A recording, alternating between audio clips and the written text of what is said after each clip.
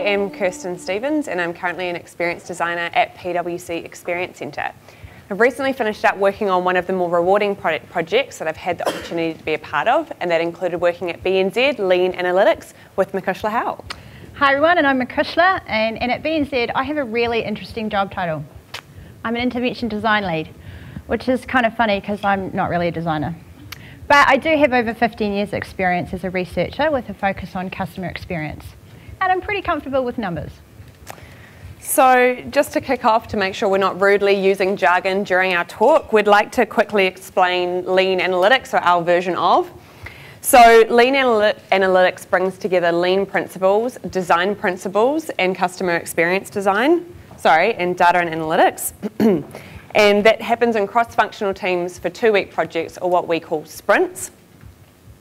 So lean principles began in startup environments, and the purpose, the intention of creating value for customers with fewer resources. So the purpose for Lean Analytics in our project was to use data to drive where business resource and change should go, and specifically customer experience. So I'm a designer and researcher by trade, and when it came to all of the numbers on this project, I was not really convinced. I was a little bit unsure, sort of ran away from it a little bit. Which brings us to this talk where we went through a lot of learning curves together. And I was definitely a self-confessed data phobe. So you may have the question in your mind what a data phobe and a non-designer are doing talking to you about Lean Analytics. But that is why Lean Analytics is so fantastic. And it's why I got so excited when I saw it, and I just had to be a part of it. Besides, it's a really fun way to work. As Kirsten said, it's about bringing 2 areas of the business together. So Lean data and analytics and customer experience design that tend to work in silos, into one team. And when we were talking about it, it kind of reminded us of banoffee pie. You know, the one with banana, caramel and cream. It's really delicious and tasty, but kind of an unusual combination. It's kind of the same way that I don't really like bananas unless they're in a banoffee pie. I'm not really into data unless I'm thinking about how it impacts or changes human experiences. And I'm way more excited about customer experience design when it's tested and validated through data-based analysis. The same way I don't really like caramel unless it's in a banoffee pie. Caramel on its own, it kind of doesn't really work for me. It doesn't have any structure, okay, it's unbalanced in its taste. Should we just dial back on the pie thing? Sorry, Kirsten, I really like pie. back. Okay, so Lean Analytics at BNZ is about designing great experiences for customers and staff, starting with data. It guides who we design for, helps us understand what the issues are, and it also helps us uncover the benefits, because as much as we'd like to design really cool stuff, it needs to have a commercial outcome. And this approach works really well because we get really great buy-in from the rest of the organisation, from the executive level all the way down. And that's because we clearly link the insights to the customer experience. And people can kind of really get their head around that. And there's a real buzz in the air around this work, because they can see that we're delivering small changes that add really big benefit. So prior to this project, BNZ was wrestling with a really familiar problem that we see in a lot of businesses. They had plenty of data and lots of deep analytics, but not a lot of the insight being generated in those functions was being fed back into the business in a meaningful way. So there was a lot of insight going on, but not a lot of action out of that. So reports and detailed spreadsheets are really important, please don't get me wrong, but what they don't do really well is promote the excitement or share the story about the insights that they've captured. And it wasn't just kind of the reports that were hiding the true value of the data in the business, but the lack of crossover with other parts of the organisation. Without really experiencing the data that the bank had, it was really hard for people to understand and have empathy for how that data could be used to help them solve problems that they were facing. Yep, that's a good point, Kirsten. We also had the issue we've been talking about where we had a CX function and we had a data and analytics function working in deep verticals and somewhat independent of each other. So our CX designers had brought some really great solutions to the table, but sometimes they'd lacked traction in getting some change within the business because they'd come up against questions like, where is the value? Show me the numbers. And because they weren't necessarily closely linked to that data and insights, that was sometimes difficult questions for them to answer or answer quickly. So this is a perfect opportunity for us to work with PwC to take our data and insights on retention and use that insight to make changes to the customer experience in a test and learn environment. If the customer retention improved, we would know that we had been successful. So why customer retention? We all know that the way to grow a business is to recruit new customers and also hold on to the customers that you already have. The advantage, however, of retaining existing ones is that it's more economically viable. So one way to do that retaining, and I'm sure, in my opinion, our opinion, I'm sure many of yours, creating great experiences that make customers feel good. So focusing on retention made sense in a way that we could bring the data and the CX together. Okay, so we've given you a bit of background. We know that BNZ wanted to focus on retention and explore how they could do that better. We know that they had heaps of data to play with. Heaps of data. And we know that they had a really good data analytics function, and they had a customer experience expertise as well. What did they actually do? What did we do? Okay, so Kirsten and the PwC team came in and were able to actually start something up really effective really quickly. They introduced the Lean Analytics framework, which instills discipline in the way that sprints will run. This was a really quite new way of working for both the analytics function as well as the CX team. And so having PwC partner with us and working with us in a collaborative environment meant we were kind of able to adopt this way of working quite quickly. It was also more fun than reading a manual. Fun is always good. Fun is good. So the first and most important part of the project was dedicated space. Now space sounds simple, and that's because it is, but it was incredibly important to the success of this project. One space where data and design could work alongside each other towards the same outcome. So the project was set up as a Lean Analytics hub, and it was a space where consecutive sprints were run through in 2-week bursts. During the 5 months that PwC was part of the project, we helped with 7 different sprints, and each one focused on a different business problem. Like most organisations, space is in demand, so having this hub, which we nicknamed the Bridge, was actually really crucial to the success. It gave us a dedicated working room for the sprint team that enabled key stakeholders to come into that space and be immersed in the work and be involved in the sprint, and actually see those insights as they were coming through and be involved in co-creation design sessions. The other thing that it did is it enabled the team to have a visual way through that room of telling the Lean Analytics story to the rest of the BNZ community. Cool, so how did it actually look? The way that we ran a project followed a structured 2-week cadence, and that looked to something like this. So initially we would establish a hypothesis to test, then we would look at preparing data and analysing data and gaining insights from that. Then we would co-design solutions with stakeholders, prototype those solutions, test them, and then finally design an intervention to put back into the business to kind of capture everything that we had learned. Now the outcome of having such a set structure for us meant that we worked through challenges proactively, we changed tack where we needed to, where stuff wasn't working, and we highlighted roadblocks when they came up really quickly and proactively again to make sure that we kept up the pace that we wanted to achieve. So fast-paced in 2 weeks, you need to be very disciplined. So while we're being agile, we need to be disciplined in the practices. But what does discipline look like? So every morning there's a 9 a.m. stand-up with the team where they discuss what's the focus of the day and address any roadblocks.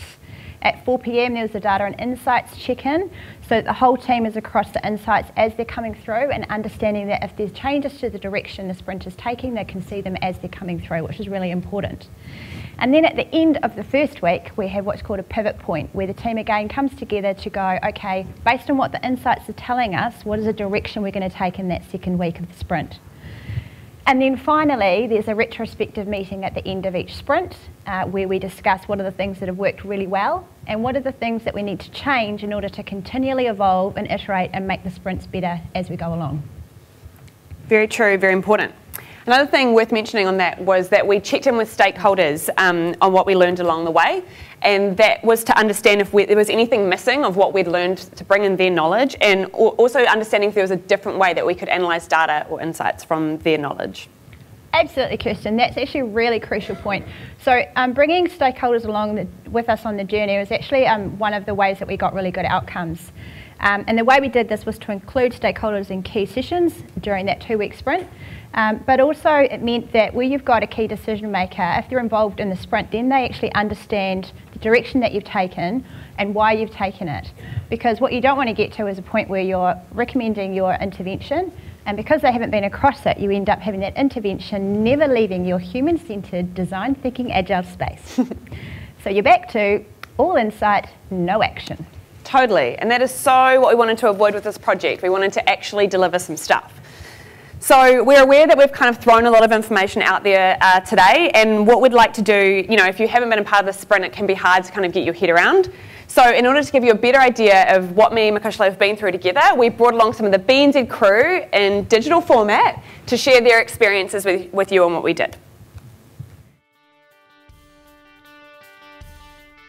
What I've been really impressed with is the amount of buy-in from the rest of the business.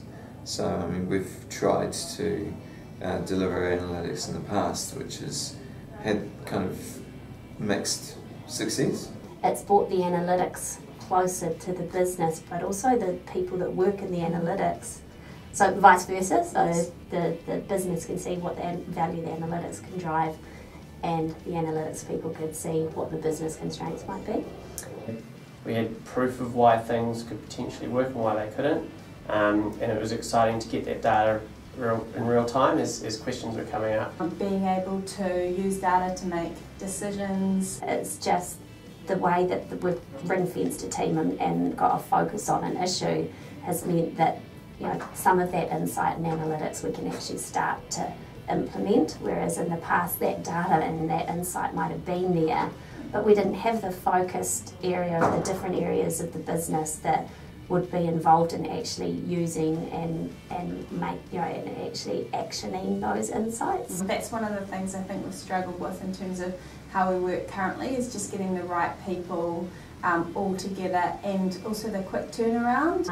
I've liked the process, like the way the sprints have been run, in terms of trying to get people to be a bit creative in the drawing stuff and things like that, just some different techniques. So once we get some ideas, we make them into real prototypes and test them with customers in store to get some real feedback on them. I'm the same. I'll quite often miss emails. You have so many emails in your inbox these days. So if you had this could even say, in addition, you would have received an email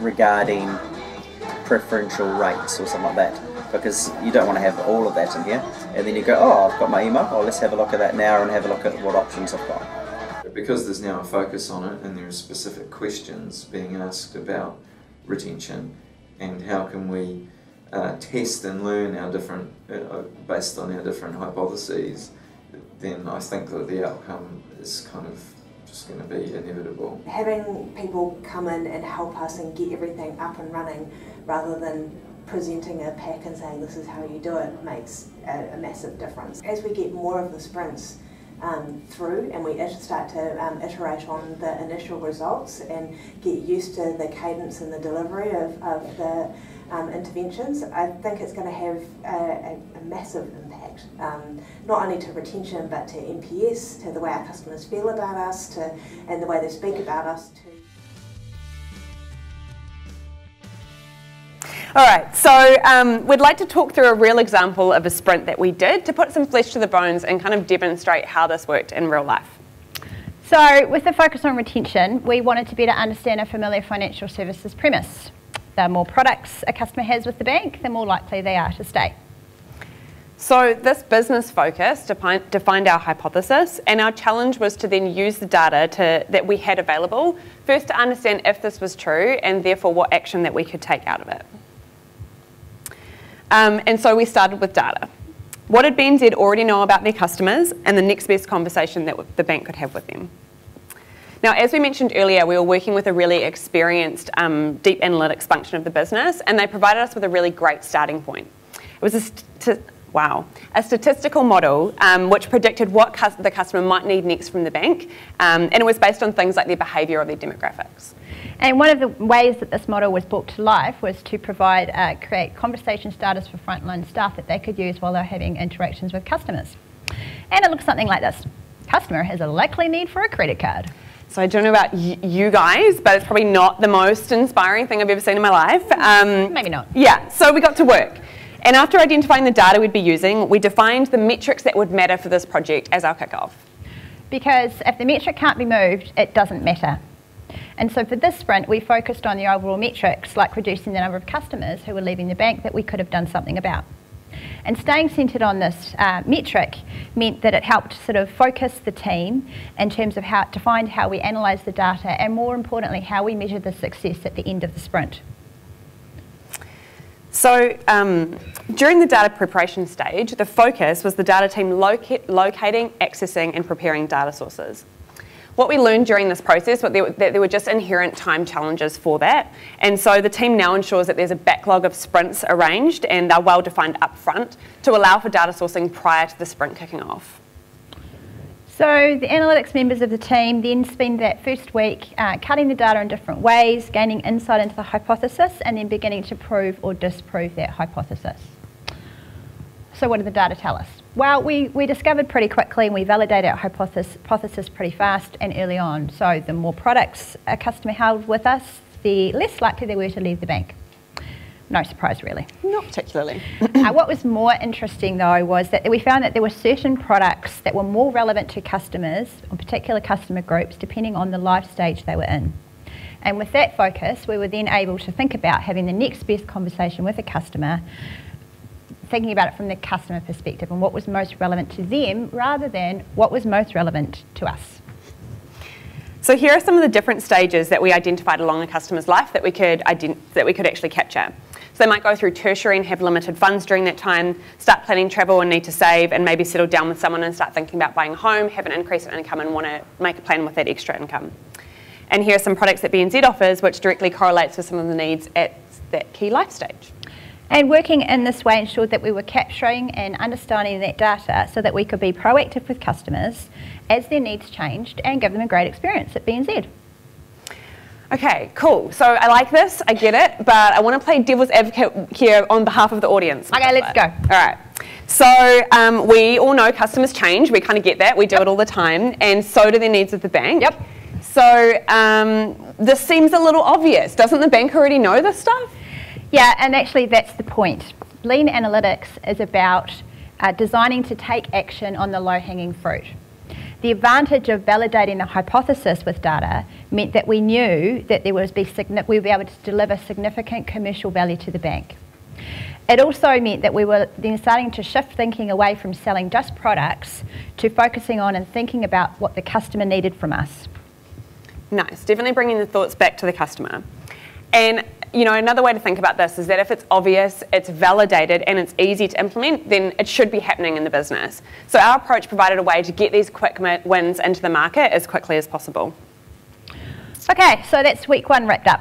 Okay, so moving into the second week is when we start focusing on the design.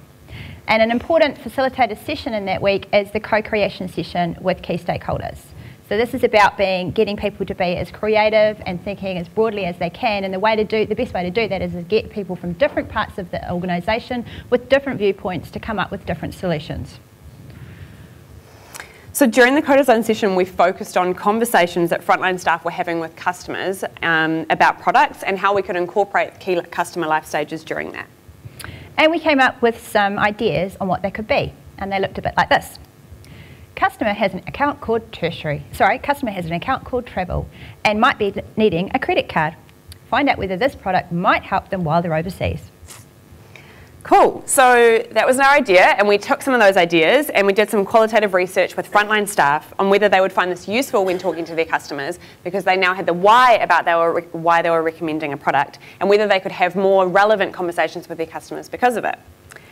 And from that validation, we built out a service design of what the intervention would look like and how it would roll out into the business, with a strong focus on thinking about how we would test and learn in the final stages. So, with better contextual conversation starters, we've enabled bankers to have more relevant conversations with their customers, improve our customer experience and increase our revenue overall. Very cool. So since partnering with parts of the business to implement this intervention, we've seen an uplift of 230% in the sell-through rates of these contextual prompts compared to the original ones, so what you saw earlier on. Which you can imagine for an organisation of our size is this decent amount of value. And it's also a great indicator that the design that we came up with was actually effective, and more importantly, we moved the metric, so increased retention. In addition to this, we've also had some really positive feedback from frontline staff because they're able to have more natural conversations with customers because they understand where that customer is at and can make more relevant product recommendations because of that. All right. Wow. That's a lot of information. A lot of information. What do we cover off? Okay, so let's recap. So PwC helped us set up a space, provided us with some dedicated people to join up our data and CX. We ran some specific problems through the space with a sprint structure to find some quick wins that we could put in front of real BNZ customers and learn from them. And one of those ways was about having the next best conversation with customers by using our predicted product recommendations along with those customer life stages. And we've equipped our frontline staff to have better conversations and make more relevant product recommendations. And overall, that's improved BNZ's ability to hold on to the customers that they want to because we move the metrics that matter. So this project has been fantastic. It's been one of my favourite projects I've ever worked on, and we've had to learn an awful lot along the way. So Kirsten, tell me, what was one of the big learning things for you? The big learning things. So it's a real hard question to answer, and we did have to kind of break this down into what we were going to go over. But I think the thing that really pops to mind for me is thinking about how we organise the cadence, and it comes back to Heath's point about how you adjust a sprint based on how it's playing out and how it works in real life. So initially we started with the cadence we showed earlier. We were running data and design in parallel, but we quickly learned that data needed to feed into the design and adjusted to lead with the data and insights and feed that into our design process. Now Heath was running 1 week sprints and we were running 2 week sprints, but we learnt pretty quickly that actually those 2 week sprints were just a bit too fast for the sprint team and also a bit too fast for the BNZ organisation. So while we wanted to speed up stuff, that was just possibly going a little fast. So we've now adjusted that cadence to run a 3 week sprint with a pause week when required. So BNZ are now at a point where there is an understanding of what the Lean Analytics team do, the speed at which sprints are run, and the team is starting to hear some of that language popping up around the organisation, and other teams are looking to start sprints themselves, which is a really cool sign of success. And in terms of our Lean Analytics journey, we're now at the point where we're starting to set up another 2 sprints within our hub to start addressing some of the other issues or business concerns around the organisation, which is really exciting. It's very cool, very cool. Okay, so I've had my turn. Macushla, what was something that you learned from this process which is really insightful and amazing and exciting? Okay, so insightful and amazing. I think for me it was the importance of telling the story. Because that's actually been imperative to our success. It's not just about telling the Lean Analytics at BNZ story, but also about telling the story within the sprint. Because it's about winning stakeholders over and kind of taking them on that journey with you. And it's been important to clearly link the insights to the solutions design so that the business understands the value that the data and the CX bring. Because to be honest with you, there's nothing better than you seeing a hard nut, data-loving senior manager sitting forward in a session, really engaged with what's coming through and actually really understanding and getting the value of CX. Very cool. I'm glad that we discussed this one, and I think what's really important here is that this was a completely different way of working for BNZ. Number of methods that were just not common practice, completely unfamiliar for people. And so it's been challenging at times for participants to trust the process. So engagement and integration back into the business is continuous, and stories were a great vehicle to move that forward and gain some traction there. So for our project, we used big posters to share the story of the sprints, and thinking creatively about how people could engage with that information helped us avoid creating something that they wouldn't engage with, like another report. No, not another report. No report. No more report. They were illegal. No. Because communicating the value of the sprint is how we continue to engage people that are a little bit more apathetic or perhaps a little bit sceptic about the way this works. And so we invest time spending up front before a sprint starts, engaging with people who are going to be involved, so communicating what their level of involvement is, and also so that they have an understanding of what our goals are. And it's meant that we get much better buy-in from people involved in the sprint. They're willing to participate, to get involved, but also to share information, which has been really important. So everything that we uncovered during a sprint added another chapter to the sprint story, and even when we were short on time, which was all the time, we made sure to prioritise thinking about how we'd take stakeholders on a journey, because the story is always cooler when you're a part of it. And the last thing that we wanted to highlight is something that we learned from this process was giving ourselves permission to pivot. Not being afraid to stop a sprint in its tracks even when it becomes obvious that it's too big or there isn't enough data. And equally, having the confidence to pivot if you find the direction isn't where you thought you'd be heading or your stakeholders were expecting a different outcome. Definitely for us, and trust us on this one, we got to a better place with a project like this, with our focus being fail fast, learning lean, and learning quickly from our mistakes. So I guess the moral of the story is that even if you aren't really a designer, and if you think numbers are a bit scary, like me, joining the forces of customer experience design and data analytics means achieving more, having heaps of fun, and learning a lot. And I guess it goes to show that when you mash two things together, which might not have always been together before, the results can be pretty cool. Yeah, so... Which is why we're along some pie. Yay! Maybe not enough to share. Sorry. No, sorry. So banoffee to be specific. Because some things are just better together. Like banana and caramel. Can I have some of that? Or data and CX design. It's us. Thanks. Thanks.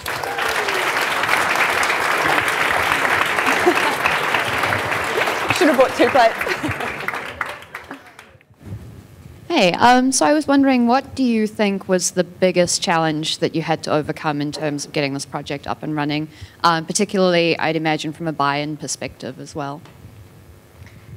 I think getting people in the room was probably like a really easy one because, like I said, it was a new idea. It was totally unfamiliar to the business, and so understanding why they were there, having some lead time into what outcome would be achieved, why that impacted their business solutions and their business focus. So giving stakeholders lead time and then also helping them understand why their time would be useful in the sessions. Because everyone's busy, right? So now you're asking for, time over 3 weeks to do something I don't know anything about and you can't tell me what you're going to give me at the end of it. Yeah.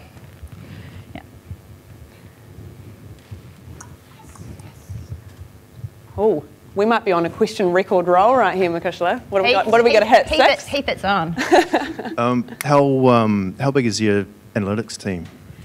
The analytics team or the lean analytics team? No, actually, because I think you mentioned you had a wider analytics team. There's about, I think it's about a team of 10 altogether. And wider analytics team. And how many data sources were you using for the data?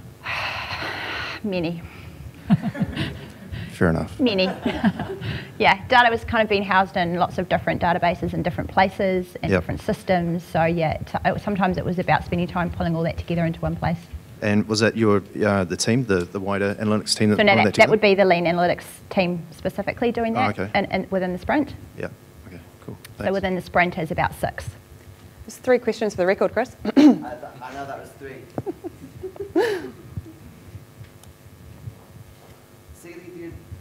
I want to do one there or there? Me first. Oh, that's loud. Okay, I'm sorry. Yeah, that's your question. Hold on here. You guys rock. Thank you. I love if the metric can't be moved, it doesn't matter. How did you decide these metrics? Can you tell us a little story about picking a few of these unimportant metrics? Yeah, because we've got those stakeholders involved in that sprint right from the beginning, the metrics get decided by a combination of the lean analytics team and stakeholders involved. So it's done by a brainstorming and then voting system. So the metrics aren't made up by us, it's made up from the business so that the focus is on what the business sees as being the things that can be moved in that manner. Hi. What left the room when PwC left the room, and how did you maintain or keep that momentum up? Yeah, unfortunately they left us too early. So PwC left after 5 sprints. We've now gone on to run, we're up to now sprint 13. And basically we had to fill in the gap that some of the PwC team filled, so some of the data functions. And also because we'd spent some time working alongside them in terms of how that discipline works and that cadence, we were then able to take that forward. We have iterated some of the things along the way as well. So now we're running solo and about to expand. So because part of the key for what people like PwC bring along is that ability to facilitate and create and help sort of lubricate the gears. Was that require some new recruitment within BNZ? There has been some new recruitment, but initially it was actually repurposing people within the organisation who were really interested and excited in this work and running it kind of in-house. And so there has been some learning for us about how to kind of shift into that facilitation and into this way of working. Yeah. Kia ora team, thank you. Thank you. Thank you. Thank you.